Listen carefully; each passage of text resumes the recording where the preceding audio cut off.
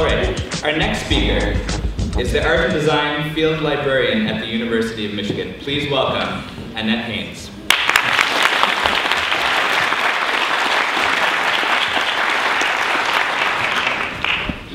So I'm a librarian, and recently I had a bunch of students over to my library to look at artist books. And as the students were sitting there, one of them got really excited and said, "Oh my gosh, this is the first time all semester I've got to look at something that isn't on a screen." So tonight I'm going to talk to you about artist books on a screen, which is not what they're about, right? So I'm going to basically set out this map for you, but you are going to have to seek out that treasure yourself. So there's three things that I want you to get out of what I'm going to talk about tonight. One is that you cannot judge an artist's book by its image, that you should go find some, seek some out and find out what they're really about, and that maybe you should even make some. So what are artist books? Well, they're not art books or books about art, although they could be. There are a lot of different kinds, and they're kind of hard to pin down, but the basic idea is that they're books created by artists as works of art.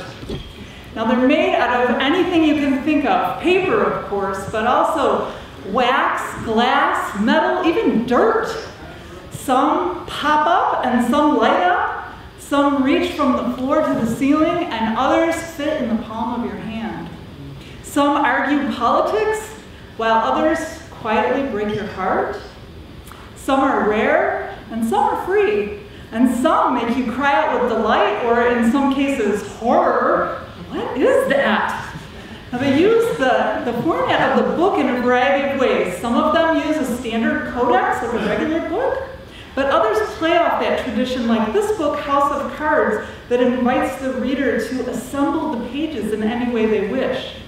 Other books look at other kinds of senses, like this book, Slices of Pie. It looks good enough to eat, right? It contains pie recipes and stories about pie. And there are actual edible books, and you can find them and actually eat them on Edible Book Day, which is celebrated annually every April 1st, April Fool's Day, no kidding. And if you're into edible books and recipes, you might be interested in Mike Bianco's work. He's a local artist. He took real cookbooks, sawed them up with a bandsaw, pickled them, and created an installation and a zine to document the affair.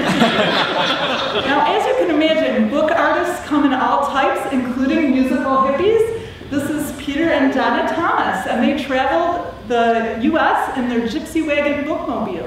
And when they came through Ann Arbor a couple years ago, I got to meet them, and Peter pulled out a ukulele and started serenading me with this song about ukuleles and books. And to my surprise, when he finished, he popped open the ukulele to reveal this book hidden inside about ukuleles. This is another musical book. This is a book about Mayan folktales. It's from Mexico, but you don't just read this book. You put on headphones and you put on a mask and you enter this different world and actually become someone else. Or maybe this book will stimulate your creep factor. It comes complete with its own hands and feet, and it's a story about this witch who concocts the perfect potion to create this creature which end up being cockroaches. Some books stimulate more visceral responses. This is a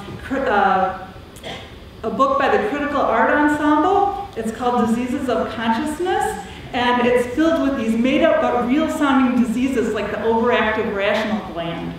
Other books are more about quiet, more internal emotions, like sadness or reverence. This case is about joy, and this book by Paul Johnson is only 4 inches tall. In any case, these books are meant to be experienced in person using all of your senses.